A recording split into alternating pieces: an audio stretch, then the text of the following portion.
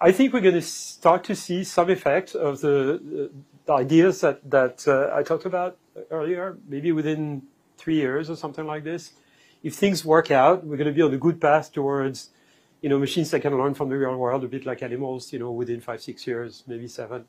And then perhaps on a path to human-level AI systems, within the decade. But there is a long tail on the distribution, which means that it could take much longer because we could be hitting obstacles that we're not foreseeing. And it's almost always the case in AI that a new technique appear, a new paradigm, a new set of method, and the community says, that's it. Now we're going to get to human-level AI. We just need to scale it up. That's what people are thinking about LLMs, and it's wrong. That's what people were thinking about, previous generation of AI techniques, and that was wrong. So maybe I'm wrong too. Okay, so there is a probability for things to be much harder.